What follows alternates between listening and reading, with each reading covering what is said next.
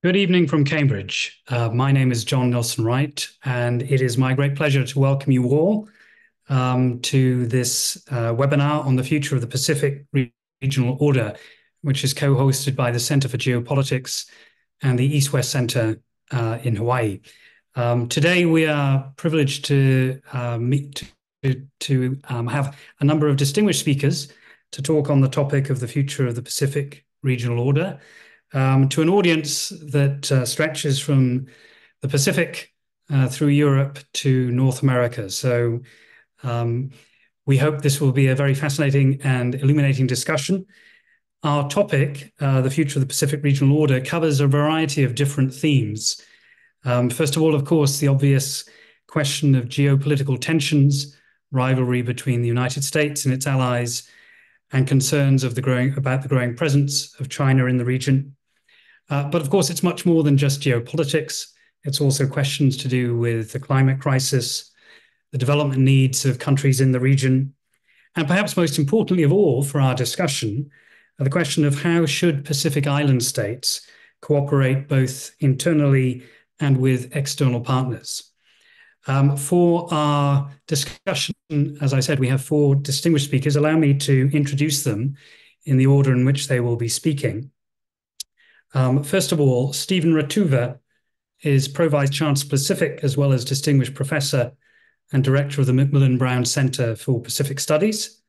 He is a Fellow of the Royal Society of New Zealand and Chair of the International Political Science Association Research Committee on Climate Security and Planetary Politics. He's also a member of a number of important public boards, and he has had an extensive international engagement as a consultant or an advisor to UNDP, the World Bank, the Asian Development Bank, Pacific Island Forum, the Commonwealth Secretariat, the International Labour Organization, and others. His interests are very broad and interdisciplinary, spanning a number of disciplines, including sociology, social anthropology, development studies, political science, and history.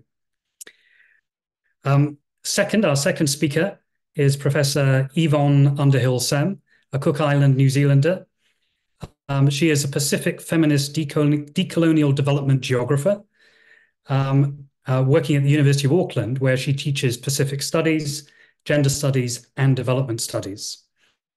She's currently involved in a research project on climate mobility in some 18 communities across 7 countries in the Pacific. In 2022, she was awarded the Metcalfe Medal from the Royal Society of New Zealand in recognition of her intellectual leadership on gendered social relations, transforming development as accepted practice in the Pacific. Third, we have Associate Professor Anna Powles at the Centre for Defence and Security Studies at Massey University in New Zealand. She specialises in geopolitical dynamics in the Pacific, Pacific security architecture, security cooperation in the Pacific, conflict and non-state actors in the Pacific, and New Zealand foreign and defence policies. She's authored a number of papers in journals including International Affairs, Asia Policy, International Relations of the Asia Pacific, and Georgetown Journal of Asian Affairs. Last but not least, Professor David Peebles, who has been academically and professionally involved in Pacific issues for almost 30 years. He worked for the Office of the Pacific in the Australian Department of Foreign Affairs, where his responsibilities included some of the most critical Pacific strategic issues, including climate change and oceans, the Pacific Island Forums, and Australia's overall Pacific policy.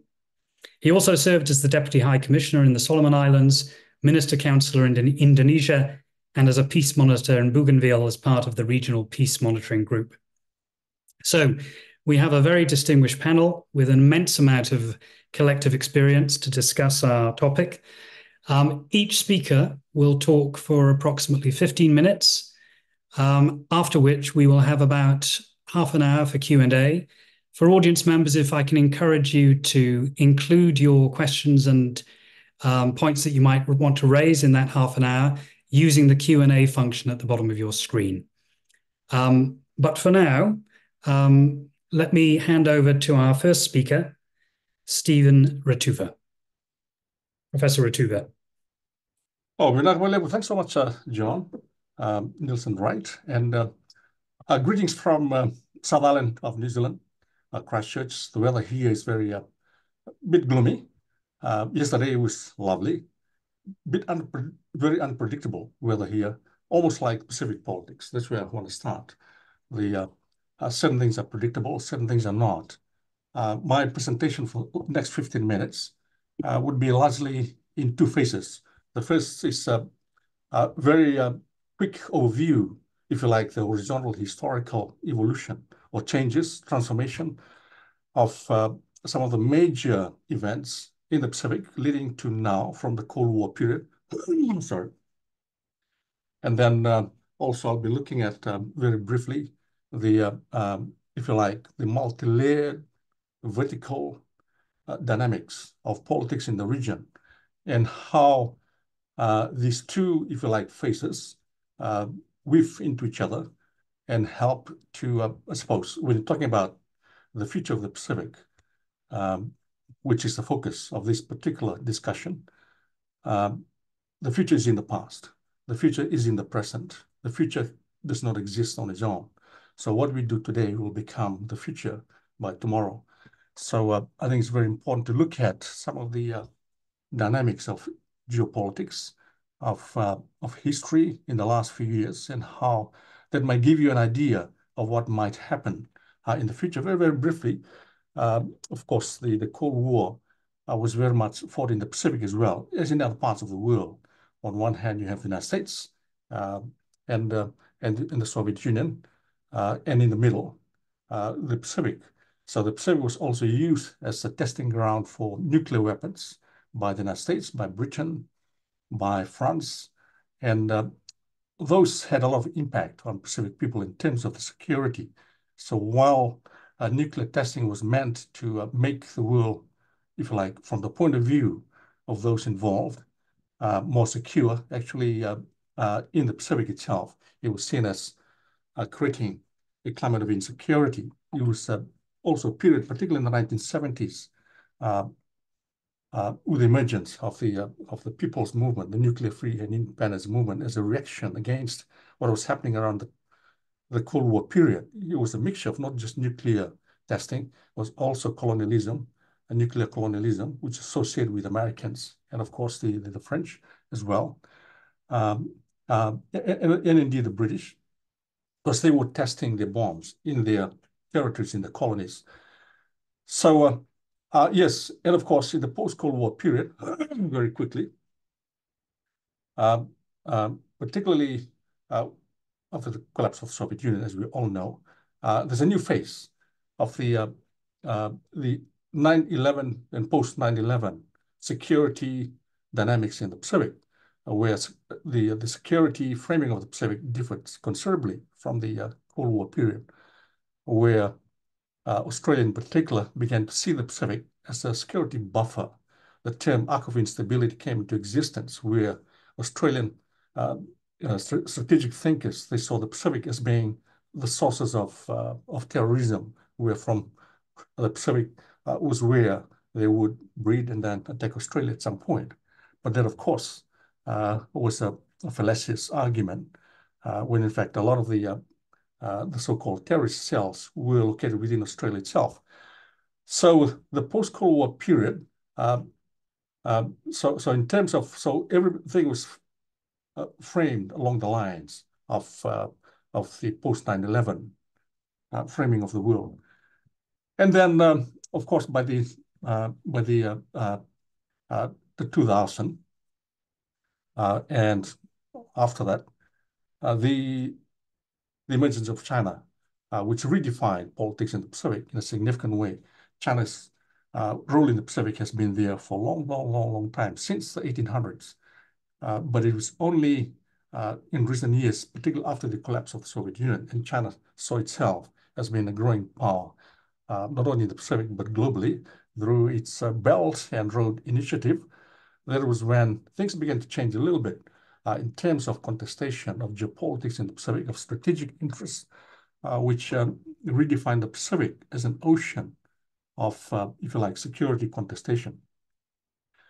Now, and of course, fourth was in response to China, was the emergence of the Indo-Pacific concept, which is still in existence now. The Indo-Pacific is really an Indo-China framing of the world.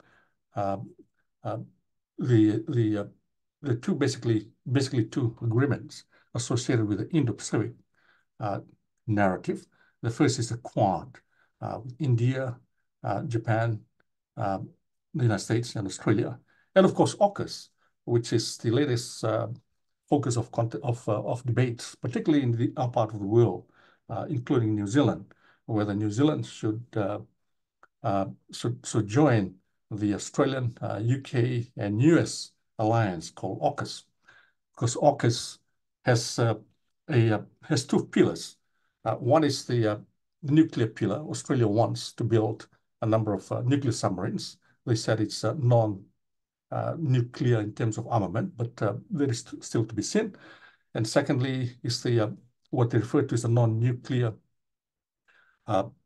technology exchange pillar. That's the pillar which New Zealand wants to join, particularly with the new government. Discussions have been going on. But then the issue there is to do with New Zealand's nuclear-free policy, which from the 1980s, 85, legislated in 86, so 87, New Zealand became a nuclear-free state. And how does that fit into the new thinking about joining AUKUS? So there's a lot of controversy around that, particularly also when New Zealand was a signatory together with Australia and the Pacific Island states of the Nuclear-Free Zone Treaty, the Rarotonga Treaty, which was signed in 1986. So, very, very quickly, that is, if you like, the historical summary of the Pacific layout. And then where to from here? I think one of the things which we failed to look at is the in all this geopolitical contestation and framing of the Pacific is the role of Pacific agency. Where do the states in the Pacific come in terms of the geopolitics? Now, they have in many ways gone through a process of building up resilience and engaging with big powers in different ways, because the big powers, China and Taiwan, and of course Americans, Australia on the one hand, and China, have tried to use the Pacific states as pawns to be able to leverage their political and strategic interests in the Pacific. And for UN votes and so forth. But on the other hand, Pacific states have been able to play the game as well, take from here and there. It's a way of making sure that they don't fall into one particular ideological camp, which will be a liability for them in terms of being able to autonomously pursue what they want in this geopolitical game. And certainly the Pacific has come up with the new strategy of a number of them in the past.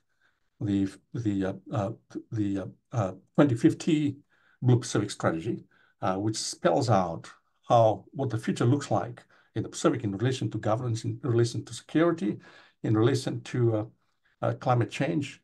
And of course, climate change is one of the big issues of security in the Pacific. The Pacific Island Forum in 2018 passed a resolution which identified climate is one of, in fact, the most significant security issue in the Pacific, long-term, of course, because a lot of small islands are going to be inundated. Some are going through a lot of stressful impact of climate change, not only in terms of environmental impact, the social impact, the cultural impact, the economic impact, the food security, water security impact, and so forth. So the future in terms of climate change is quite bleak. And that's where a lot of resources are needed. That's where a lot of focus are needed in terms of policy direction, in terms of leveraging whatever power and means that we have to address those. So in terms of the question on order, that's one of the focus of this discussion. The Pacific has to be seen in different lights. Often we just see the geopolitical, international, regional contestation. There are other layers as well. There are the national layers of politics. Countries in the Pacific have been going through their own internal challenges in relation to governance, in relation to economic development, issues of poverty and health, as well as at a much more localized level within the communities. So all these things, in some ways, they connect with each other, and they do provide the basis on which the future of the Pacific has to be understood, because poverty, because of health, climate change, all these things will transform Pacific communities at the community level, at the national level, at the regional level in the future. So I think it's important to see things with multi-layered lenses, multidisciplinary lenses in terms of the way in which where the Pacific is going. Now, I understand that time is running out very, very fast, but I'll try to finish off with engagement of the Pacific with what's happening around the world now, particularly in the war, for instance, in the Middle East, the Palestine-Israeli conflict, and the votes in the United Nations have shown that quite a number of Pacific countries have been voting for Israel. It changed a bit in the second vote in December from the November vote, but then that also has been an area of debate and contestation at the global, also at the regional level. So, so in many ways, that's where politics and religion, particularly the evangelical Christian influence in the Pacific, intertwines and weaves together with politics, and the way in which some of those religious thinking shapes foreign policy as well. And of course, the role of the United States in a very indirect way, moving the thinking towards Israel rather than towards having, if you like, a much broader view of the Middle Eastern conflict in terms of bringing about peace and order in that part of the world. So yes, certainly there are a number of, last but not least, a number of things that we have to look at in terms of the future of the if you like, the stability in the Pacific and the future security of the Pacific. One is to do with climate change and the way in which it's going to transform Pacific societies in significant ways, economically, culturally, politically as well, and so forth, that will impact on regional politics in the Pacific. And secondly, how the internal dynamics within the countries themselves will play out. And thirdly, the implications of the big power contestation in the Pacific with China, the United States, Australia, and AUKUS, of course, coming in to play, and the way in which all these big powers trying to use the states in the Pacific as part of the way in which they want to legitimize their presence in the Pacific. And fourth is the fear of the remilitarization of the Pacific through AUKUS. And AUKUS may sound like just a geopolitical strategic exercise, but this fear that it could turn out to be part of the process of remilitarization of the Pacific. So it's multi-layered. There are all kinds of actors, all kinds of levels at which we have to look at the future of the Pacific in relation to the coming regional order or disorder. Depends very much on how you frame it. And I'll probably stop here, and certainly I look forward to questions. And if there are gaps in what I've said, of course, my colleagues are going to, I'm sure, gleefully expand on those or do a better job. Thanks so much for listening, and thank you so much, John, for the opportunity. Stephen, thank you very much for giving us that extraordinary comprehensive overview and reminding us of the importance of setting things in a historical context, and also highlighting the fluid nature of many of the key challenges that countries in the region face. I was particularly struck by your reference to agency, and that seems particularly important at a time when great power politics is undergoing so much change, and there are real concerns about changes in the direction of American foreign policy, and looking ahead to the election in November, perhaps concerns about disengagement on the part of the United States. I'm sure we'll want to come back to those themes and the other ones that you raised. But for now, let me thank you and pass on to Yvonne, who's going to take our discussion perhaps in a more focused direction. Thank you. Warm greetings to everyone. I'm coming in from Rarotonga in the Cook Islands, and I'm really delighted to be able to contribute to this discussion. Most importantly, thanks John and Connor for setting this up and giving us an opportunity. You know, Steve and Anna and I, we do work together, and it's really nice to be able to join this conversation and sort of add more nuance to, I think, the direction that we know we need to be going. I want to say thanks again, Steve, for your mastery once again in providing that kind of historical overview and highlighting the way in which in the Pacific we talk about walking backwards into the future, because everything we do know about the future, many of those things have been laid out already. And we need to know how to see them, identify them, and understand how they continue to be embedded in some of the ongoing struggles for power in the region. What I want to do in my very short time is to continue with the discussion that Steve started in terms of the scales of analysis, highlighting the kind of agencies we need to pay attention to, and importantly, bring a feminist perspective in this, which asks us to really pay attention also to the bodies that are being affected.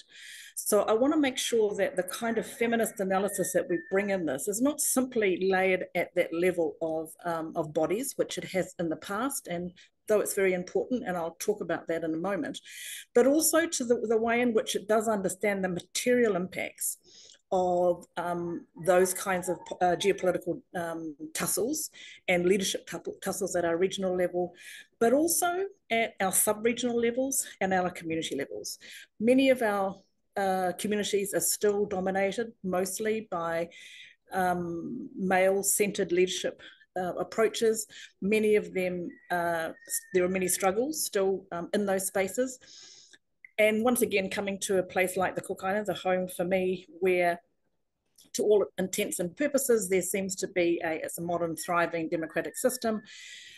Once you start stepping into these places, once again, you can begin to see the stresses and strains that are happening at community levels. So what I wanted to start off with, and for instance, right at this very moment, when so much is happening around the world, the Cook Island government has signed off a new bill, which changes a new act, which talks about seabed harvesting as opposed to seabed mining. And that discursive shift is an interesting one, because we often talk about harvesting as being quite a good thing in some ways. But the most important thing about that was it was in response really to a very effective civil society movement here in the Cook Islands that has continued to draw attention to the impacts of that. So I wanted to focus in my little time here on two particular movements that have been led by women and are often underestimated in terms of the impact they have made globally, and therefore how that comes back to affect our countries. And those two, Steve has already mentioned, is the campaign for against nuclear disarmament. And Dr. Vanessa Griffin, who is a colleague of many of ours and has been at USP when in the time that Steve was also working there, has continued on the campaign to have ratified at that global level the campaign against nuclear, the proliferation of nuclear weapons. And it's been highly successful. And I just wanted to draw attention to the fact that really, do we understand Vanessa's role in that as one that's deeply underpinned by her feminist concerns and understanding of how these environmental impacts and nuclear testing in particular affect bodies today and will continue to do so in the future. In the Northern Pacific, where those nuclear bombs were tested, we are still having jelly babies that are built, that are being born, babies that are born as a kind of a sludge with no particular shape, and of course, which die very quickly. There are still very high levels of cancer, and there are very large numbers of people who are unable to have children. So this is a very real event that's happening right now, after over 50 years later, from those nuclear tests. And so Vanessa has been one of many who has been able to maintain a momentum behind that movement globally, when many times in our region it gets it doesn't have the same attention. So her role has been important. She is a feminist. She's continued to that. She's part of a movement both in the region, which at times, as I said, has vacillated in its support. But there's absolutely no doubt that that ongoing understanding of the material impacts of nuclear weapons 2 generations ago are still being felt now. And that's a really clear message for us to say it matters what happens to our bodies because it lasts for a long time. Closely related to that, but at the very other end, and many of you may have been aware of the troubles that have affected the urban area of Port Moresby in Papua New Guinea, but more recently, the very tragic slaughtering of a lot of people in the Tari district of the Highlands, where high-powered weapons and drones were used to kill members of another tribe. This is highly sophisticated warfare that is undertaken with weapons that don't come from Papua New Guinea. So there's the flow of weapons in there, the flow of technology for that kind of level of violence to occur. And amongst all of this, there has been a feminist women's group called Voice for Change, and Lily de Besoya, who's been a key person there, who's been working with many of the victims, I would say, but also survivors of that small gun violence. And, we know the definition of small gun is much bigger than that. But she's also been a tireless advocate, understanding what's happening in her own neighborhood, in her own communities, and maintaining the kind of the importance of knowing what's happening, building the capacity, enabling the agency of mostly women and children in this war-torn area that we only hear about in these kind of snippets of tragedy. But she understands also that these are ongoing daily events that many women have to deal with, and she's been quite involved in the whole campaign to reduce small arms globally. So those are just 2 examples of how a feminist approach to some of these geopolitical stuff are very clearly able to connect the material impact on our bodies, not just in terms of bodies that die and bleed and hurt, but also what gets into our DNA and lasts for many generations.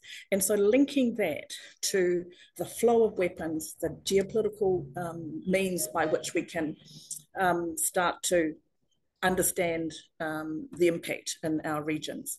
So I think that's kind of the main point I wanted to make, is that when we start to look more closely, we can also see in our region some difficult situations, but amongst that difficult situation, there is, if we want to use the word agency, there is a considerable amount of agency that comes from a politics of care and a politics of determination to ensure that the issues in communities and local communities are connected to global issues, which are around nuclear weapons proliferation and the proliferation of small arms. Those are the 2 main points I'd like to really make. The current research that we're doing around many communities in the Pacific also give us pause to think both about the kind of resilience that the communities are exhibiting, their understanding of where their futures are is very sophisticated, and the victimhood mentality is less evident when the realities of decision making within communities are being made. And again, once you look backwards at the future, you begin to see the relationships that communities have made over time. Most communities in the Pacific have moved in some shape or form over the time, their lived history time. And it's those invoking those sorts of relationships, looking after those sorts of relationships, are the way we're going to better understand the comfort with which people want to move to other places in their own time, in ways, and that's something we could see already happening. So I'm happy also to pause here and invite questions as they come. But yeah, so those are my 3 points. One, if we look closely, we can see movements. They're often led by feminists. They do make the connection from the global through the regional down to the community, and they are very effective in doing that. And secondly, that looking backwards to the future, we can start to map out the kinds of relationships that communities have had in the past, which will be an important thing for them for us to understand as we pivot towards the different places people may need to live in the future. So I shall leave it there. Over to you, John. Yvonne, thank you for a fascinating and inspirational presentation. I think reminding us of the importance of civil society. I was struck by 2 things in your remarks that perhaps we will revisit in the Q&A. One is your characterization of politics as a politics of care and determination, because so often politics is often framed as a politics driven by anger and resentment when we think of populist politics and how that's fueling a sense of division. And as part of that process, and this relates to, I think, again, your very illuminating quote, walking backwards into the future, how often nostalgia is weaponized as a basis for reinforcing those divisions and rivalries within increasingly fractured polities. And I think you remind us with your observations, it doesn't have to be that way. The past can be inspirational, and it can create a foundation for a politics that is inherently more constructive and affirmative. So thank you for introducing that theme. We'll want to come back to it, I'm sure. Let's move on to Anna, who's going to give her presentation. Anna. Thank you very much. Tēnā koutou katoa. It's a pleasure to be joining this distinguished panel from Aotearoa. And I'd like to just start by, of course, thanking the hosts, the Centre for Geopolitics at Cambridge University, and of course, the East West Centre, and John and Connor for bringing us together. And I'd just like to acknowledge the comments made by Steve and Yvonne, and thank them for really setting the foundations for a fascinating and nuanced conversation. My comments are going to focus a little bit more around the security and geopolitics side of this conversation, and offering some reflections on the future of the Pacific Regional Order and the way in which since 2017 the Pacific Regional Order has been under increasing pressure. Now, the 2023 Pacific Islands Forum Leaders Communique came out of a meeting late last year from Rarotonga and Cook Islands. It captured the principal competing interests within the regional order when it noted the tension between the impact of global and geostrategic issues on the region, national economic and development priorities, and the ability of the region to manage issues in a manner that maintains the solidarity of the region and the sovereignty of each forum member. So my comments, as I said, will focus on the security and geopolitical tensions at play within the regional order. But it's important to keep in mind, as Steve and Yvonne have both reminded us today, that these tensions are not in isolation. Increasingly, they will intersect with other challenges, whether that be climate change, national and subnational interests, community interests, and so forth. So the future of the regional order in the Pacific will in part be defined by how the regional architecture responds and manages geopolitical risk. And a quick point of clarification here. By regional architecture, although we've long understood it in very state-centric terms, it needs to be encompassing civil society, academia, non-state actors, community groups, the church, and so forth. And this is fundamentally important, and it has been recognized in a number of Pacific Islands Forum documents that the regional architecture needs to be far more inclusive of non-state voices as well. Now, in many respects, more than ever. Geopolitical tensions will continue to rise globally, and the Pacific is by no means immune to the challenges this poses. The 2050 strategy for the Blue Pacific continent, which was adopted by the Pacific Islands Forum in 2022, noted that the Pacific occupies a, quote, vitally significant place in global strategic terms, and that consequently heightened geopolitical competition was impacting Pacific countries. And in the past few years, we've seen how this is manifested in a number of ways. The COVID-19 pandemic and the war in Ukraine highlighted Pacific countries' global dependencies and the challenges in achieving resilience in supply chains. Pacific countries themselves have come under increasing pressure to make difficult choices in terms of alignment and have repeatedly raised their concerns that geopolitical competition is shrinking their strategic choices and that their ability to hedge and balance between strategic competitors will become increasingly constrained. Moreover, there are legitimate fears that geopolitical competition will intersect with existing conflict dynamics and destabilize hard-won peace. And this is particularly evident as partner countries such as Australia and China compete for influence in the security sectors such as that in Solomon Islands. And we also saw in Tonga last year, in response to the eruption and tsunami, the way in which humanitarian assistance and disaster relief has become a growing vector for geopolitical competition, and that will only likely increase. Moreover, as oceans gain geostrategic importance, the maritime regional order in the Pacific will also come under increasing pressure, and maritime security governance will play a pivotal role here. And of course, resource security and geoeconomics, the relationship between economics and security. We've seen how this has played out in reference to fisheries. And of course, Yvonne has just mentioned deep sea mining, and deep sea mining is forecast to account for at least 1/3 of the supply of critical minerals necessary for the energy transition, and the Pacific is going to be very much at the heart of this.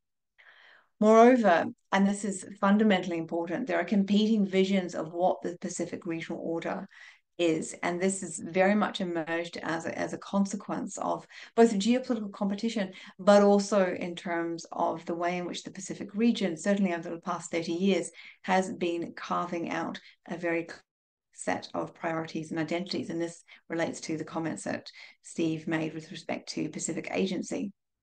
In response to the pressures on the Pacific regional order, Pacific Islands Forum has developed a stable of declarations and frameworks which seek to anchor Pacific leadership and agendas at the core of the regional order. For example, the 2017 Forum Leaders Meeting endorsed the Blue Pacific identity as the core driver of collective action under the framework for Pacific regionalism, followed a year later. And in 2018, with the adoption of the Boy Declaration on Regional Security, which acknowledged the dynamic geopolitical environment leading to an increasingly crowded and complex region, but importantly centered an expanded concept of security at the heart of it, which was informed by Pacific priorities. Now, partners such as Australia and New Zealand and the United States have adopted and in some cases appropriated elements of the Pacific regional order, such as the Blue Pacific, through the Partners in the Blue Pacific Initiative and the notion of Pacific Islands Forum centrality, which is akin to ASEAN centrality, for example. The Partners in the Blue Pacific is an example of an initiative which seeks to amplify PIF centrality, however, conversely has been criticized for co-opting the Blue Pacific narrative and undermining both PIF centrality and Pacific priorities. The idea of PIF centrality emerged in the last 2 years and seeks to advance and safeguard the centrality of the Pacific Islands Forum in much the same way as ASEAN centrality is institutionalized as the dominant regional platform to overcome common challenges and engage with external partners. Now, the idea isn't new, but it captures and co-ops long-standing calls by the Pacific for external partners, including Australia and New Zealand, to coordinate through the Pacific Islands Forum, noting, of course, that New Zealand and Australia are members. And it is frequently invoked by these countries, such as Aotearoa, Australia and the US, who seek to use it to reinforce their legitimacy within the regional order.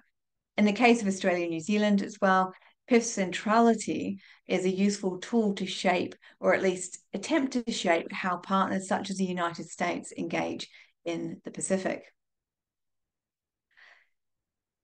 So there is a critical distinction between the ways in which Pacific countries have developed strategic narratives to uphold a Pacific-led regional order and the strategic narratives of partners. While there is support for PIF's centrality, there may be less support for a Pacific-led regional order where it cuts across the strategic objectives of partner countries. And I'm thinking specifically here about the role of the North Pacific in US defense strategy and the work of scholars such as Ken Cooper at the University of Guam, and of course the debate around AUKUS, which Steve has mentioned. Now, of course, in 2022, we know that China also sought to advance an alternative regional order when, prior to the China-Pacific Island countries' foreign ministers meeting, China proposed the China-Pacific Islands Common Development Vision with the aim of the draft communique being adopted shortly thereafter at the foreign ministers meeting. Now, the vision reflected an evolution in how China engages with the Pacific, shifting from Beijing's preferred bilateral mode of engagement to multilateralism.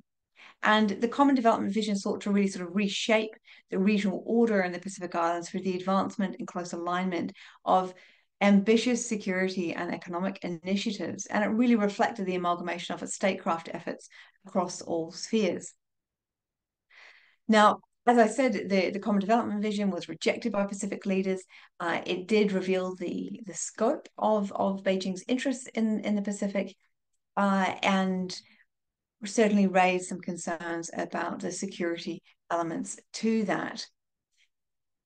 The rejection of the proposal by Pacific leaders reflected concerns about the comprehensive security elements of the pact and also about the lack of consensus built through the discussions.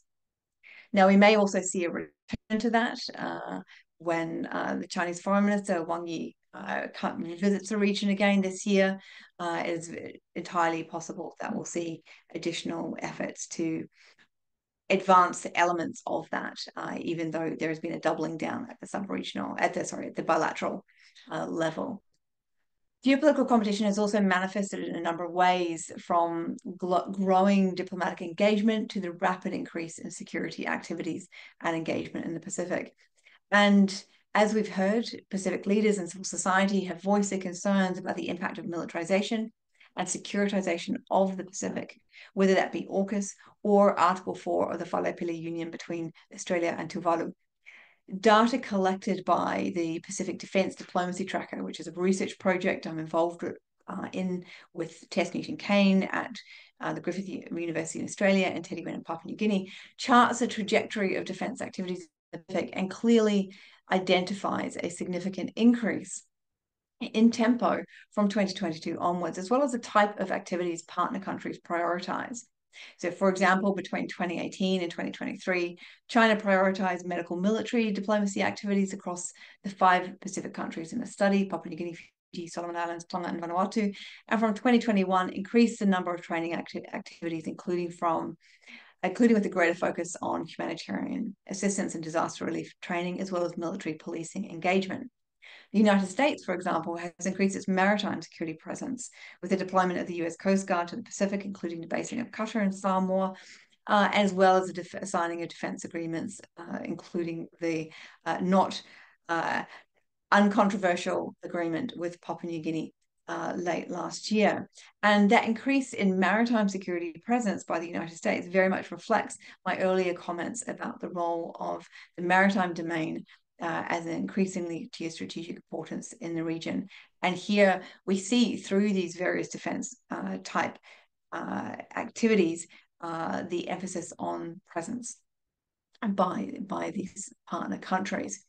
For our UK viewers, for instance, there has been a significant uptick in defence diplomacy throughout 2023, including visits, bilateral disaster response exercises, and leadership training, which reflects increased UK interest in the region.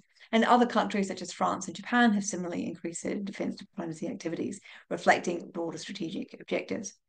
What the data doesn't tell us, and what the next phase of the project is whether the types of defence diplomacy activities we are seeing in the region actually meet the security needs and priorities of the Pacific recipients. And this will also be revealing in terms of whether or not that security presence and partnerships also equates to any type of substantive influence, for instance. So the heightened geopolitical competition and the intersecting nature of security challenges in the Pacific that will certainly create increasing tension in particular sites. In the security sector, for instance, as I mentioned before, is one such site in Solomon Islands, and we're likely to see that increasingly as we have competing security stakeholders seeking to provide security assistance to countries where, in the case of Solomon Islands, there is a recent history of conflict and instability. And so this potential for strategic competition to become increasingly disruptive is considerable. And in late 2022, the Pacific Islands Forum assessed that these tensions are likely to increase, that major powers are likely to continue to compete for influence to protect and promote their own interests in the Pacific Islands region. And as I mentioned at the outset, the future of the regional order in the Pacific will in part be defined by how the regional architecture responds to and manages this geopolitical risk. And in response to this, the 2050 Strategy Implementation Plan called for a review of the regional security architecture and the strengthening of security policy arrangements and architecture in the region through, for example, a regional security mechanism and greater coordination between regional security secretariats, such as the Pacific Islands Forum Secretariat and the Melanesian Spearhead Group Secretariat. And it's important to note here that this is also taking place against a backdrop of reform and intentions that had emerged from 2021, existed beforehand, but certainly spilled over in 2021 when the Micronesian members of the forum proposed exiting from that, and then the path back through resolution under the Suva Agreement, and then bringing Kiribati back in as well last year. So there has been an enormous amount of flux taking place at the regional and sub-regional levels as well. And so that geopolitical competition that's taking place is also a significant distraction from actually dealing with key issues at stake. In 2023, the Pacific Island Forum leaders tasked its secretariat to develop Fiji Prime Minister Sitiveni Rabuka's concept of a zone of peace for consideration at this year's forum meeting in Tonga in August. So there's been enormous pressure being put on the regional architecture to come up with ways of managing geopolitical risk, ways of managing partners, and effectively the type of crisis management tools that we've seen in other regions such as Southeast Asia, and the ability of the regional architecture to match the ambitions of the region's leaders will really be a determining factor in the future of the regional order, because of course there are significant implications if the regional architecture is unable to do so. So there's a clear need for stronger crisis management mechanisms to manage those geopolitical frictions in the region, so we don't become, as Steve suggested, a region of disorder, regional disorder. And this could be, for instance, through a code of conduct or some other type of regional mechanism. So even though this I've given sort of a slight sort of gloomy portrayal of the challenges testing the Pacific regional order, there are significant strengths within the region which far outweigh the limitations that this suggests. And many of those strengths come from Pacific, or as it's also referred to, sort of oceanic diplomacy, as articulated through scholars such as Sala George Carter and Gordon Nanau and Anna Nalpo and Greg Fry. And these dynamics are frequently inadequately understood or overlooked by the Pacific's partners, but are integral to actually ensuring that the regional order and regionalism is a buffer to the type of geopolitical challenges and risks that we will continue to face. Thank you. Happy to take questions. Anna, thank you very much, and for reminding us of the importance of innovation in thinking about architecture, and highlighting all of these local initiatives, which I think reinforces the point that Yvonne was making about recognizing the importance of local contributions in dealing with an extraordinarily fluid environment.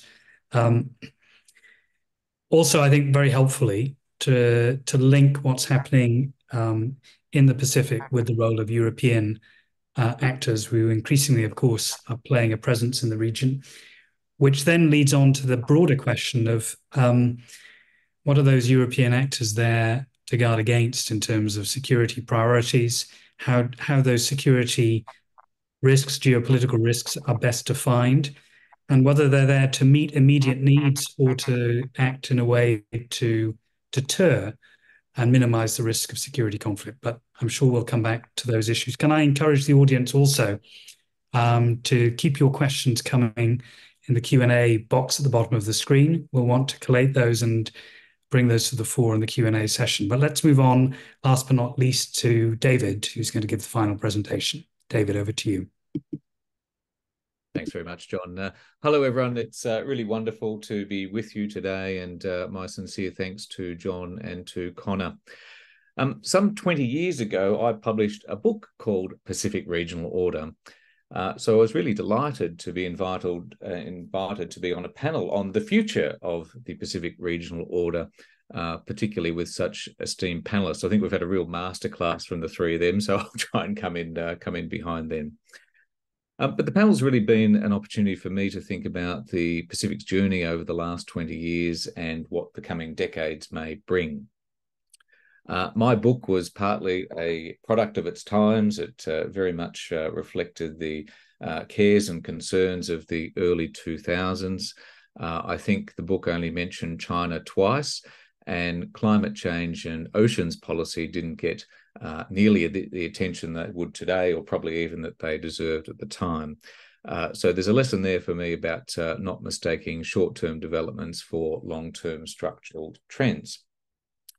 But my own humble efforts to think about Pacific Regional Order in the early 2000s did have some things which I still hold to. Firstly, the absolute importance of the Pacific Islands Forum, the region's preeminent political institution, and that countries coming together would be central to meeting the challenges facing the region.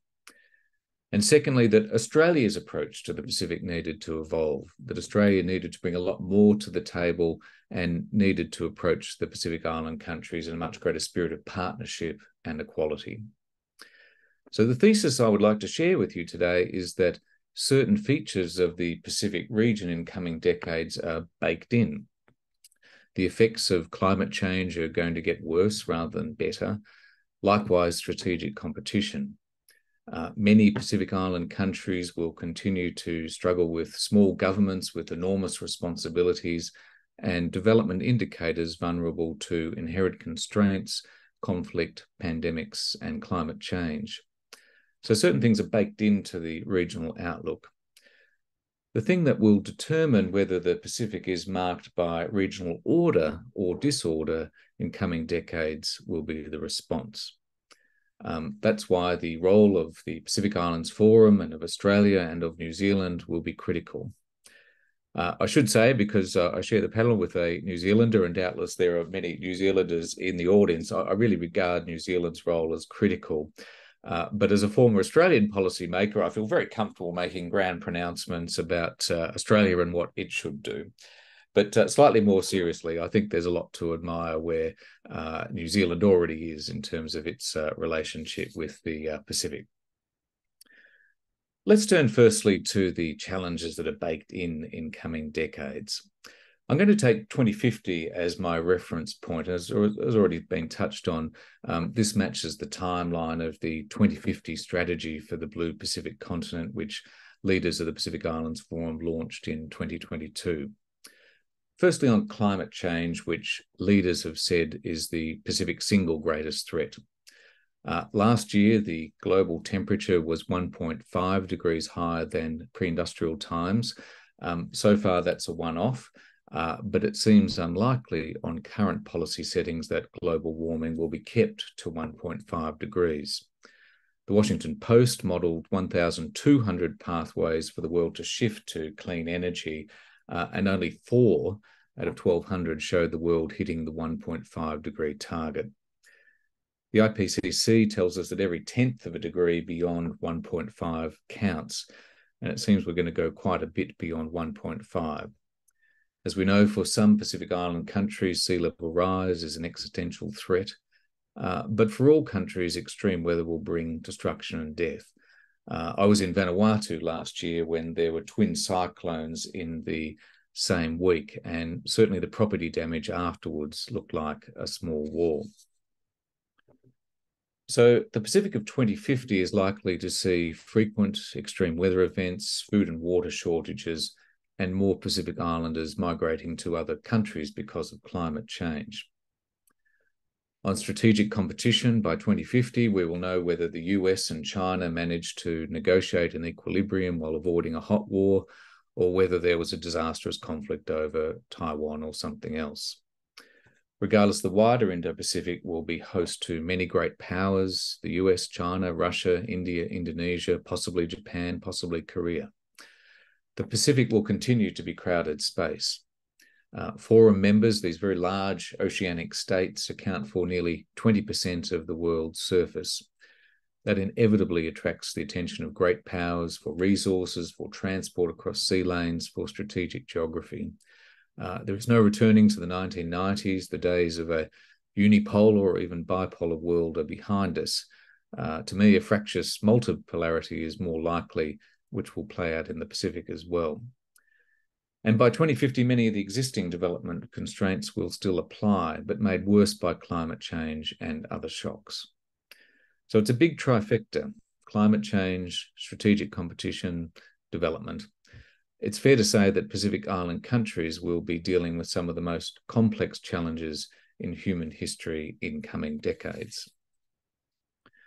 If these are the baked-in features of the Pacific in 2050, what is the difference between Pacific regional order and disorder?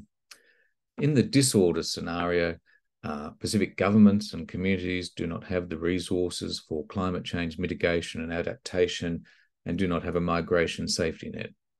Individual countries barely recover from one extreme weather event in time for the next one, but the frequency means countries have little bandwidth for helping others in need.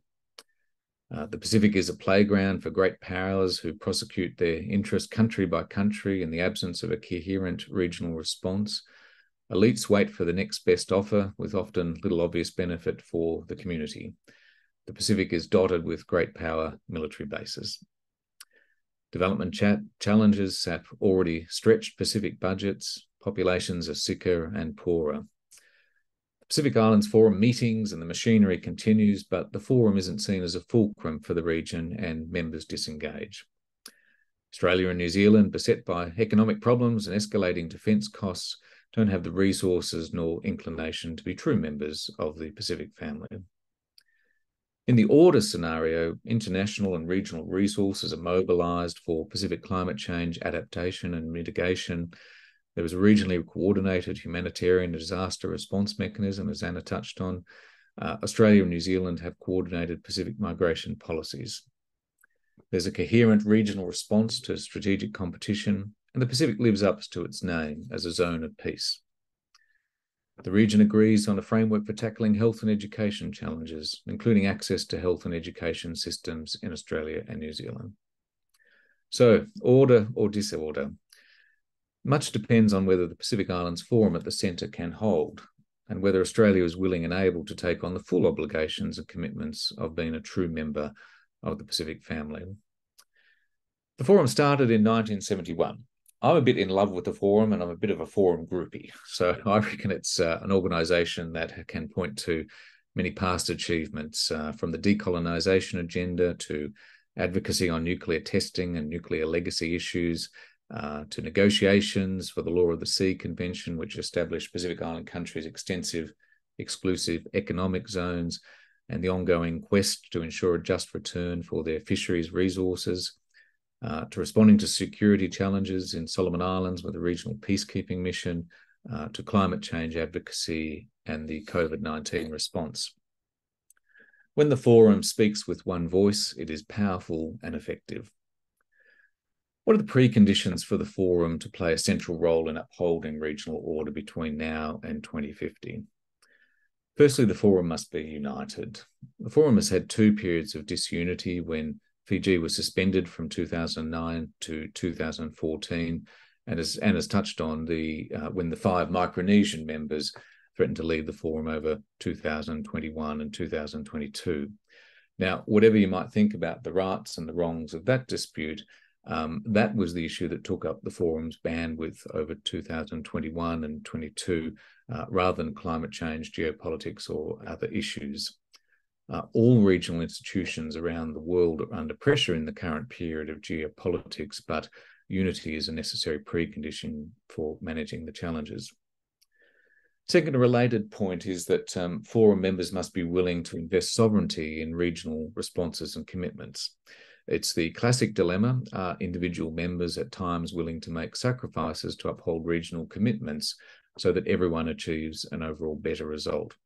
There are no easy, cute answers to that, particularly in a region where many states have become independent only relatively recently, and upholding national sovereignty is a precious thing. Thirdly, the Forum has to have a plan that sticks. And I believe the Forum's current plan, the 2050 strategy for the Blue Pacific continent, is that plan. The Forum has had plans and vision statements before, but the 2050 strategy combines vision and a pathway to implementation. It's also the product of wide consultations. So I think the 2050 strategy is a plan that all members can unite behind. Turning now to Australia and what Australia needs to bring to the table to support Pacific order. Australia has a complex history with Pacific Island countries, both good and bad. The Australian Pacific effort has lifted since 2016, initially driven by concerns to be a better neighbour and to support Pacific Island countries to improve development outcomes, and then also by concerns about strategic competition. That's not necessarily a bad thing as long as it leads to good policy. I think that's largely been the case. One thing that Australia has changed is that it is now defining itself as being within the region, as part of the Pacific family, rather than viewing itself as an outside commentator. Australia's Pacific geography has always been obvious, but it's taken modern Australian political leaders a while to get there. There are many aspects to Australia being a true part of the Pacific family. One key test for me is whether, over time, Australia works towards the sort of generous migration arrangements that it extends to New Zealand, to other members of the Pacific Islands Forum as well. I don't know about your family, but in my family, I'm pleased to see my family members, and I welcome them in through the front door. And I think that's an analogy that's quite important. When I wrote my book in the early 2000s, the most radical thing I could possibly imagine was that by 2020, there might be 10,000 seasonal workers from the Pacific in Australia.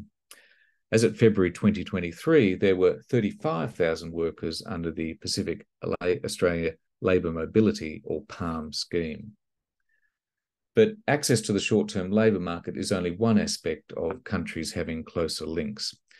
I'm careful about drawing analogies between regionalism in one part of the world, particularly Europe, and regionalism is in another part of the world. But I think there are a lot of lessons for Australia in how the EU approached the challenge of the immediate post-Cold War period and the hand of friendship it extended to the Central and Eastern European states. Western Europe could have kept the EU to itself. That would have been an understandable, if short-sighted, choice. But instead it offered EU membership to the Central and Eastern European states, promoting development and movement of goods, services and peoples. Yes, it made strategic and economic sense, but it was also driven by generosity and political courage. Good intentions and good strategy can combine. Can you imagine how different and unstable Central and Eastern Europe would look today without that offer of EU membership, particularly given Russia's depredations? That was a clear choice to pursue order over disorder.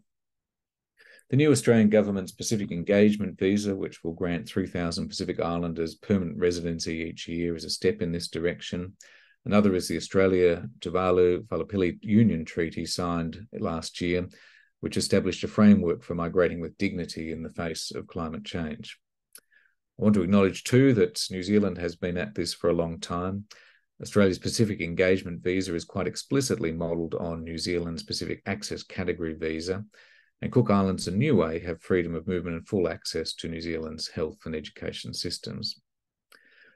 One important thing for Australia will be to draw its bilateral efforts and its membership of the Forum together.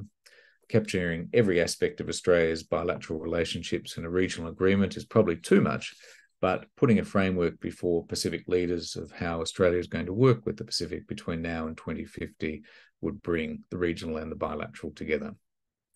So thank you, friends. There are some big issues there, all worthy of much longer consideration and debate. I look forward to your questions and frank feedback. It will all be very useful as I attempt to talk my family into allowing me to write a sequel to my original Pacific Regional Order book from 20 years ago. Thank you. David, thank you very much. I do hope that the sequel will be forthcoming. We have lots of questions, I'm sure. And let me start, if I may, with a question from Marco de Jong, who asks, what are some potential implications arising from New Zealand's involvement in AUKUS Pillar 2 for Pacific regionalism and its priorities? None of these questions are directed at anyone in particular, so I invite any member of the panel to perhaps respond to that question regarding AUKUS Pillar 2. Stephen, would you like to have a crack at that? Yeah, sorry. Maybe I should start, and then the others can fill in and elaborate more on that.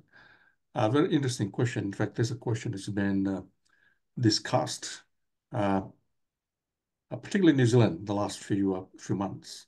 And no, a number of things here. One is the two levels of, if you like, narratives, which has been used to sell the AUKUS idea to New Zealand. One is the political narrative on security and alliances and so forth. And then you have, of course, the another layer is the actual technological narrative. So the political narrative tries to distinguish between the, if you like, the nuclear submarines and the technological aspect, the other pillar, the two pillars, the nuclear submarine pillar and the technology pillar.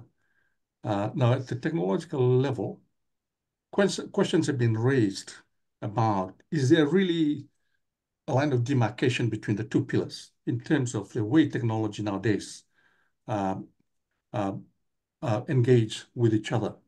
Like AI, for instance, will be used for technology as well as certainly in the nuclear submarines. We'll be using that exchange of intelligence, of information. They'll be used on both sides of the pillars anyway. So we still have to be convinced by the political narrative that there is really a distinction between the two. When in fact, a lot of those things in the exchange of information are actually going to be needed by nuclear submarine anyway, whether different kinds of technology which are going to be used. I mean, if you look at the military-industrial complex, there's no line whatsoever between the, if you like, civilian technology and military technology. The big military contractors in the military-industrial complex, as we know, the big countries like Boeing and Airbus, which make weaponry systems or technology which fit into the weaponry system, although they may appear civilian. So that line of distinction between what is civilian technology and what is military technology no longer exists. In fact, a lot of the civilian technology started from the military, like internet started from the military and so forth. And AI is used right across, and intelligence is used right across. So it's like splitting hair. So we still have to be convinced by those who are selling the AUKUS idea, particularly Australia selling it to New Zealand, as the distinction is clear.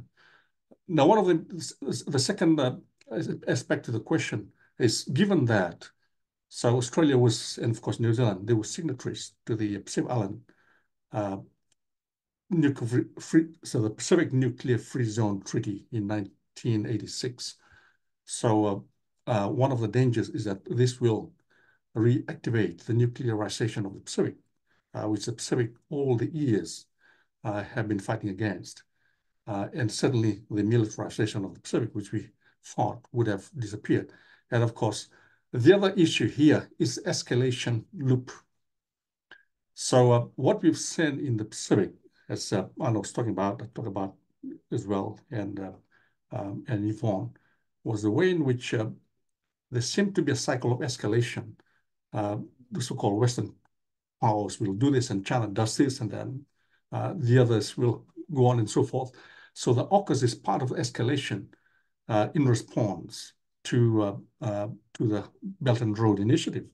And so I'm sure China is waiting to re-escalate to another level, given AUKUS. So you're going to see that playing out in the Pacific. So we don't want to see another Cold War scenario in the Pacific. So those were some of the issues that we have to raise in relation to AUKUS. And the way it's being sold, of course, nowadays marketing. Politics and commercial marketing are very much part of the same game. Anyway, political leaders, they market themselves commercially. And of course, commercial products are being marketed politically as well. So we see that playing out in AUKUS. So I'll stop there. Thank you. Anna, would you like to come in on this issue, or do you have thoughts? Sure. No, thank you, John. I do have thoughts, and thanks, Marco, for the question. I think I'll probably just preface it by saying that the prospect of New Zealand joining Pillar 2 is quite a way down the road, really. And the Australian Defence Minister, Richard Marles, made a comment recently to the effect that the decision to broaden it out to other countries was by no means fixed. That said, obviously, we've had new Australian officials over in New Zealand to discuss the elements of it, and there has been a strong push by the new New Zealand government under Chris Luxon, national coalition-led coalition government, to really, for want of a better term, sort of get back into bed with on these issues and come across very strong on defence issues. Now, the tension, I think, for many of us is, and certainly the tension for the New Zealand government is, how does it balance, on the one hand, its number one relationship, which is with Australia, and New Zealand officials will always say this, that the number one relationship is with Australia. Australia is New Zealand's only ally, and it is the fundamentally important relationship. So how does New Zealand manage that politically? But also over the last years, and particularly under the previous government, Labour-led governments, we've seen much stronger rhetoric and language to match the demographic changes in New Zealand about New Zealand's place in the Pacific, and very strong sense in terms of New Zealand's Pacific identity. So how does New Zealand balance those two tensions, which are very much at odds? And I've written about this quite a few years ago, saying at some point this was going to become sort of the rubber was going to hit the road, and AUKUS Pillar 2 or another issue may very well be that. And I think it would be an absolute I think there's a number of dynamics at play here, and certainly in terms of New Zealand's anti-nuclear stance and the need to ensure that there isn't a conflation of these issues as well, and a sense too that New Zealand has to balance and ensure that it remains relevant to partners such as Australia and others, but also is cognizant of where we sit in the world, which is in the Pacific, at the bottom of the Pacific, and that's our demographic changes reflect that. So this is a significant tension, and I think for the Pacific Islands Forum, this was, and one of the conversations I've had over the years, and certainly over the last few years, is what will happen and this to the region if you have the two member states, Australia and New Zealand, caught up in some type of broader conflict in the Indo-Pacific, and what will that mean for the Pacific Islands Forum? And there is considerable concern about the impact of that on regionalism. And so I think there's a number of sort of related discussions here, but I think that there is certainly on AUKUS 2, on New Zealand joining Pillar 2, it's very unclear at the moment if New Zealand could even offer, to be honest, as well. So I'll probably just end there. Okay, Anna, thank you. David, did you have something to add?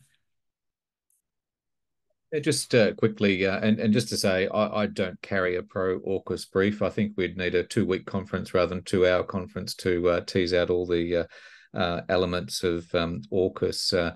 And look, certainly as I've gone around the region over the last year, there's a range of views both for and against AUKUS. I think just to add to the discussion, I kind of a couple of quick points. I think AUKUS at the moment is a discussion. Any capability is years away. So that's the first thing to say. I think the second thing is just why is that discussion happening? And, you know, the reality is that China has lots and lots of nuclear submarines, which are already moving through the region, and has lots and lots of more nuclear submarines on the way. So, you know, if Australia is feeling insecure and sort of has this reached this threshold moment of exploring this new capability, and New Zealand's feeling insecure and wants to, you know, join the AUKUS arrangements, I think to look at that issue holistically about what's driving that insecurity, and, you know, the reality of China's capability already in the region has to be an important part of that discussion. Thanks, John. Great, thank you. I mean, in a way that sort of leads neatly into our set of questions from Sarah Fetuani, I hope I pronounced your name correctly, which is really about how Pacific island countries are managing geopolitics broadly in the Pacific, but also how their partners can effectively balance geopolitical issues with some of the non-traditional security issues that have been raised, such as climate change and human security. So there's the broad question of how Pacific Island countries see those geopolitical risks, but also how they work with their other partners to address non-geopolitical risks. That's quite a broad set of questions, but again, for anyone on the panel who would like to take a crack at that, can I invite them to share their thoughts? Perhaps starting with Stephen again, if that's appropriate. Oh, yeah. Okay, thanks, Morris. Oh, very good question. Sorry. The non-traditional security issues, and of course the human security issues. So the geopolitical issues as opposed to human security issues. Often the focus on geopolitical contestation and geostrategic issues tend to overshadow some of the actual everyday well-being and human security issues taking place in the Pacific. And from the point of view, you're talking about the Pacific Island Agency, they have issues which they deal with all the time in terms of addressing the climate change, poverty, health, education, and so forth. And often energy and attention is taken away towards the high-level geopolitical issues. So yes, certainly at the end of the day, and the way in which the geostrategic issues are being framed by external powers, whether it be China or the United States, Australia, is often in relation to their own interests, not so much to the interests of the Pacific, but often the Pacific countries are brought in as legitimizing tools, as it were, when China came in to try and get the Pacific states to sign a regional agreement, which literally was going to make them control the security, educational, the economic aspects of life in the Pacific. That was rejected. And instead, Pacific Island states, they signed for bilateral aspects of that agreement. And the United States came in, you know, basically the same kind of document, but changed in a way so that it reflects the U.S. interest. But anyway, but from the point of view of the Pacific Island states, I'm sure that you know, it's more towards like the 2050 plan is more towards the interests and the well-being of the security of the Pacific rather than representing the interests of the big powers, which is very, very different. Yeah. Yeah, I'll stop there. Maybe Yvonne can continue from there. Well, thanks very much. And I'm really happy to continue, but I am very aware that I have many more colleagues here who are over the detail and have been tracking this for a long time. But the thing I wanted to say here is that one of the realities I don't think we've faced yet is that we're going to have 20 million people in the Pacific in 2050. 18 million of them are going to be in Papua New Guinea. So that huge, and Anna, you mentioned that demographic component. I'm not seeing that reality, which is something that faces our Pacific countries all the time when they think about the distribution of resources.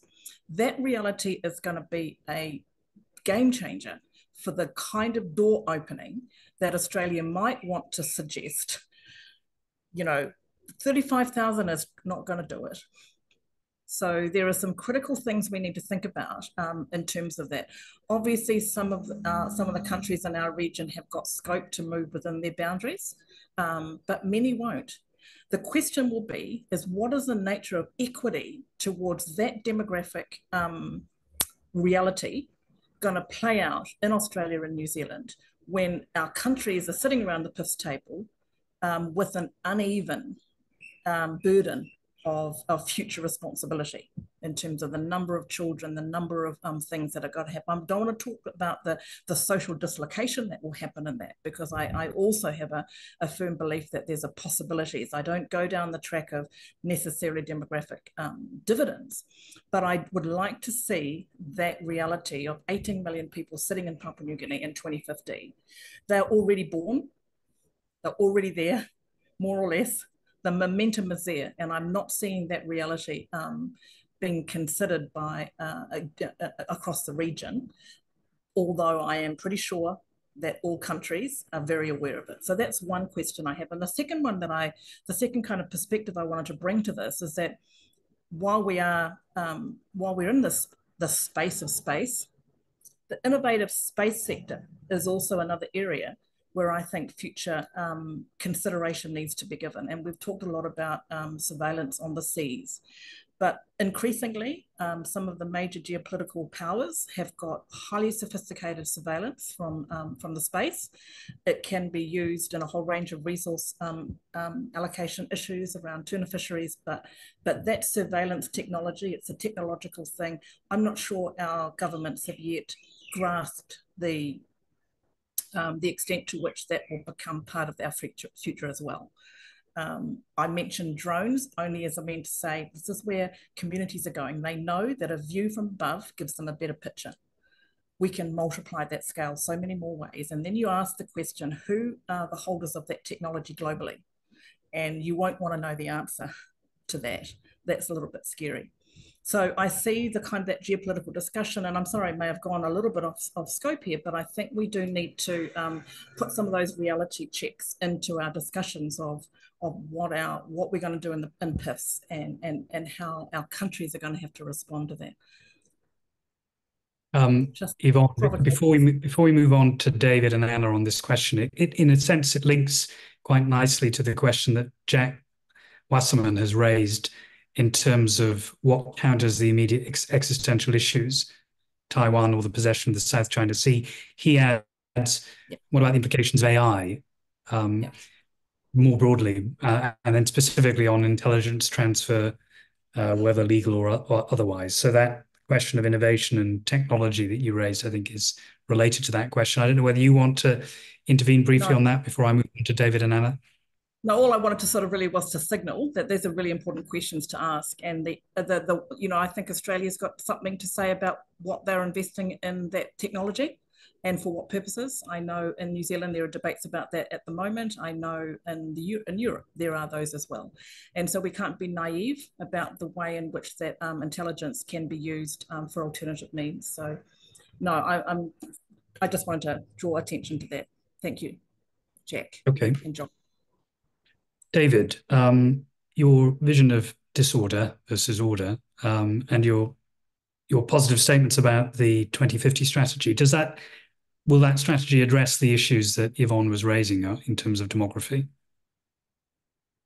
Yeah, it is a big one, and Yvonne is right to mention it. I mean, I think in terms of how is the Pacific handling geostrategic competition and the sort of distraction from human security and climate change. I mean, part of the answer is the 2050 strategy and also the Boy Declaration, which Anna mentioned, where it really is this very sophisticated, holistic approach to security. And I think for the forum to sort of keep on that track, because it does change the parameters of the debate and the policy discussion when the forum is making these pronouncements. Does the 2050 strategy in and of itself address all the demographics? No, but it is a framework for looking at these issues holistically. The other thing I just want to say is that as I've gone around the region over the last year in my work, I'm privileged to meet a lot of the Pacific people working in the security sector. And I think just to say that there's a lot of Pacific agency there. There's a pretty sophisticated approach to how all these countries' various offers are being handled, and oh look, we can put that country over here. That's not going to do any damage, and we can put that country over here. That'll be helpful. Put that country over here, cooperating in this sector. So I think that there's a lot of agency on the ground, and as I say, pretty sophisticated approach to sort of balancing between the various interests that are out there. Thanks very much for the question about AI. Look, it's the big one. I think I've had some initial discussions with some of the forum secretariat staff. It's on everyone's agenda, but I don't think anywhere in the world that we've got sort of any easy answers on that. But I would imagine it's something that the forum will increasingly focus on in the next few years. But you're right, Jack, it is the issue of our times. Thank you. Thank you, David. Anna. Thanks, John, and thanks, Sarah, for the question. I think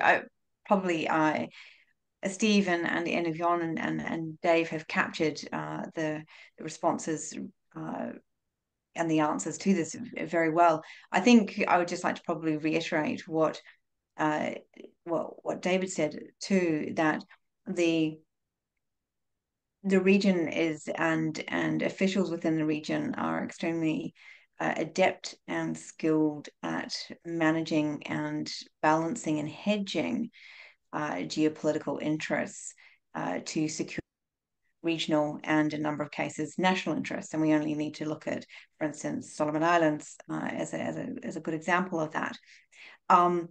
So obviously we need to keep that in mind too.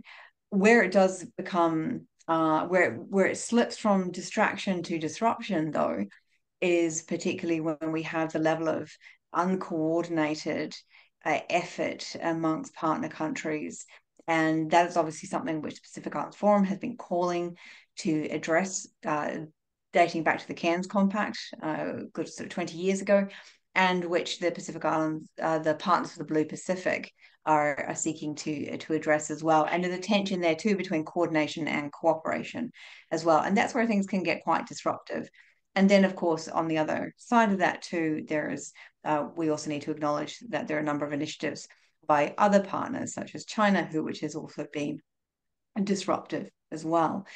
And that's where and as Steve said at the outset, that's where officials are being pulled away from the essential work that they need to be doing to manage and to respond to these issues. And certainly, I recall 2014 in Fiji, after the elections in Fiji, and sort of the opening up again of Fiji, and a week of I was there teaching at the university, but there was a week where every single country possible paraded through, and all were felt that the visits were highly successful, and they got everything they wanted.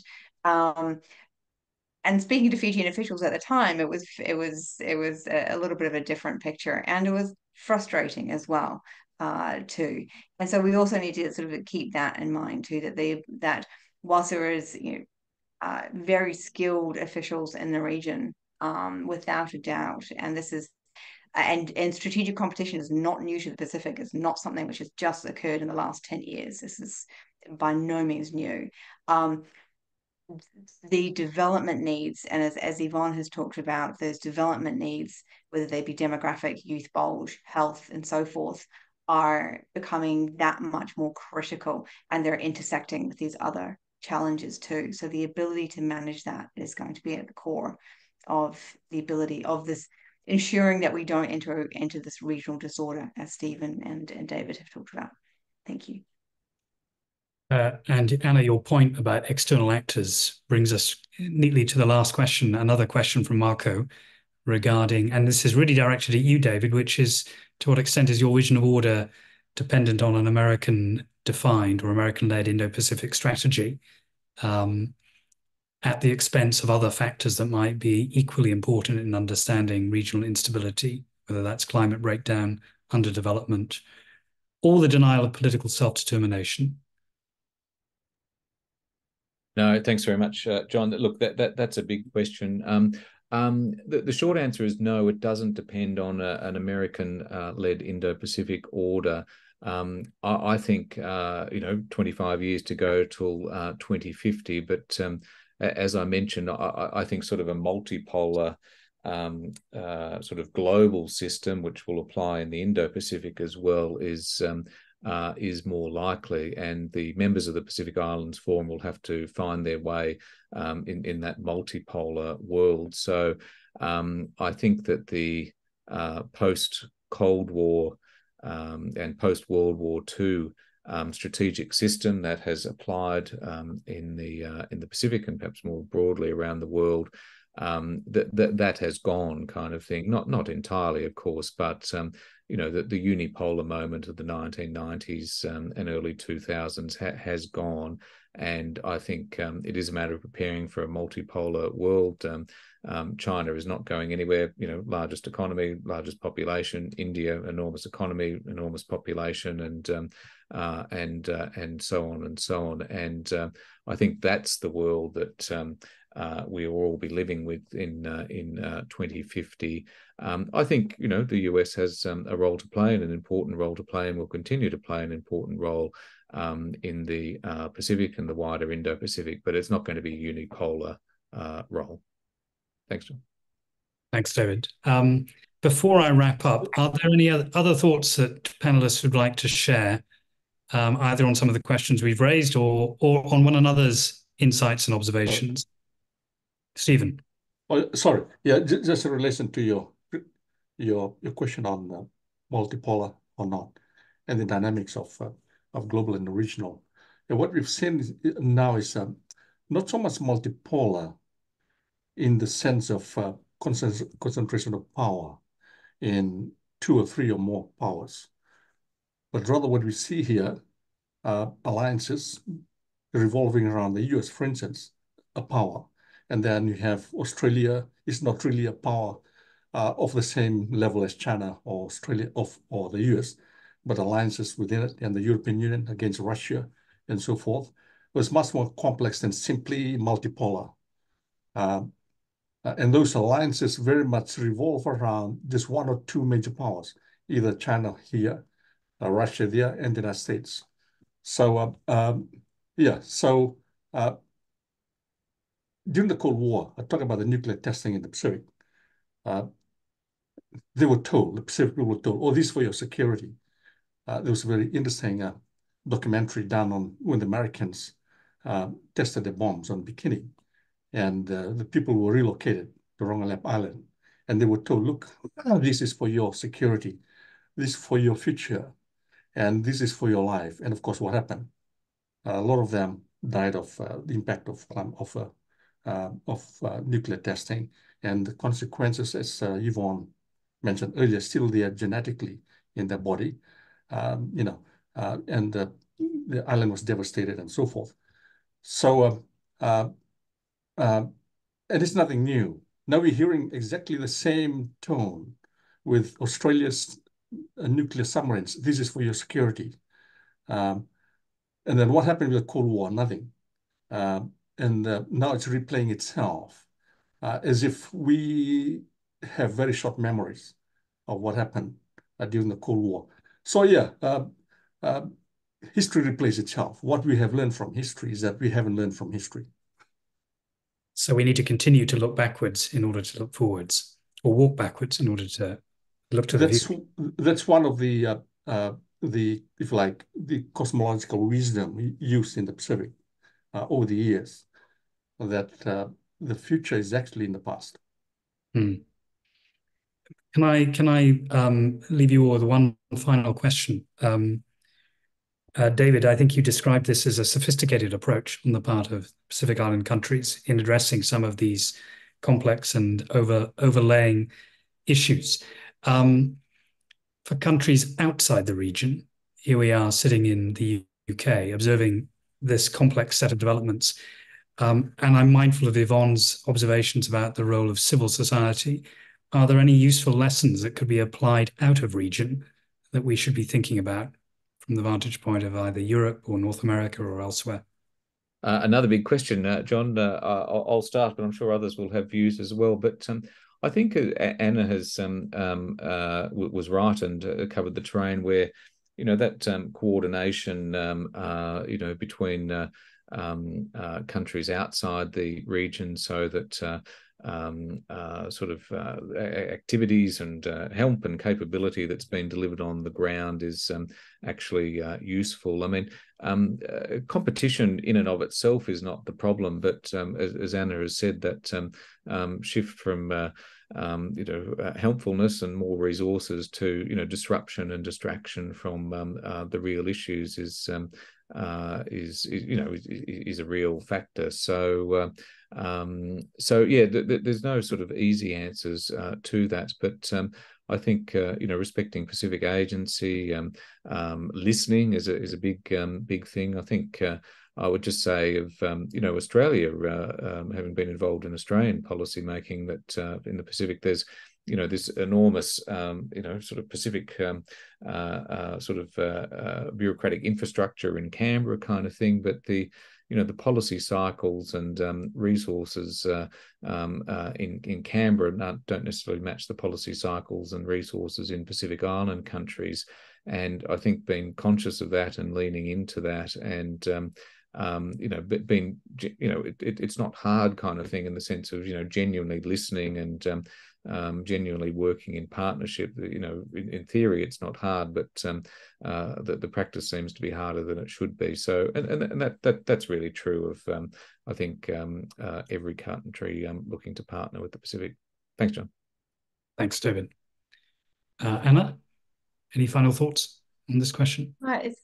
Thanks, John. I think I'll probably just add to that is that despite the rhetoric that we have heard from both New Zealand, Australia, US and other partners with respect to the Pacific, and we've seen a number of recalibrations of foreign policies, so the Pacific Reset, the Step Up, the UK Pacific Pledge, the Pivot, the US Pacific Pledge, and a number of others. I'm still of the view that partners are uncomfortable, particularly the closer you get to the center of gravity, are uncomfortable with Pacific activism, ambitions, and agency. And until that changes, we will still see the same conversations taking place. Thank you. Interesting point. Yvonne, I think you wanted to add something. I did. Thank you. And I was just going to go down the same line. I think in the civil society space, global civil society, there has been a signal towards rebalancing towards the global south. In reality, that's very difficult. And many civil society organizations, global civil society organizations, struggle to have that rhetoric, the practice match the rhetoric, because it requires giving stuff up. It requires funds going directly into civil society in the region. It requires DFAT saying, okay, we won't fund through an Australian organisation, we will fund directly a Pacific organisation. And that's not happening yet. So the rhetoric is, yes, we want to listen, we want to hear, we want to do it, but what we want to see are the policy mechanisms that shift and get that direct funding in civil society into the region. It's not happening yet. So I think that's really quite a big question to be considered. Thank you. Thank you, Yvonne. Stephen, can I give you the last word if you would like to have the last word? Just to carry on from Yvonne in terms of civil society. Earlier on, well, my initial introduction, I talked about the different layers within which you can understand the Pacific, the regional, national, and local layer. That's where the local layer is where a lot of the human security issues are being played out in terms of issues of health, issues of development, issues of climate change, which people, and that's where a lot of civil society organizations operate in terms of responding directly to the human security issues, the well-being issues, whether it's climate change. In fact, the strongest climate change, I was at the last COP in Dubai, of all places they had in Dubai. But anyway, so the civil society dynamics from around the world, certainly from the Pacific, was probably the most significant in terms of not only the being vocal, but also in terms of the way they connect much better to the people than states. In the Pacific, civil society is always being overshadowed by the leaders, the states. Although in some ways the forum has allowed for civil society voices to be in the forum through a civil society desk, but always in the marginal, if you like, in the margins of power. So I think it's important that part of the future, particularly young generation coming through, and the climate movement is being driven by civil society organizations, but the young generation as well, the youth of tomorrow. That's something we haven't talked about. When you're talking about the future of stability, you're really talking about the youth. How do you prepare them for tomorrow? Our days as youth are beginning to fizzle out. So the new generation will carry on from there. Well, Stephen, that provides us with food for thought and possibly a theme for a future event, maybe to consider, what lessons we might, or how we might empower the youth of tomorrow to engage with some of these critical multi-layered issues that you've highlighted. Can I thank you all for a fascinating and wide-ranging, but also very detailed discussion. It's been, for me, extremely illuminating, as it has, I'm sure, to our audience. Thank you again for joining us. We hope we will be able to do similar events in the future, focusing on Pacific Island countries and addressing this question of order, which hopefully will materialize or at least be reinforced in the future in line with David's optimistic scenario. All that remains is to thank you again, to thank the audience for attending, and to thank our partner, the East-West Centre in Hawaii, as well as, of course, to our support staff at the Centre for Geopolitics. Thank you very much. That brings our webinar to an end. Thank you very much. Thanks so much, John. Bye-bye.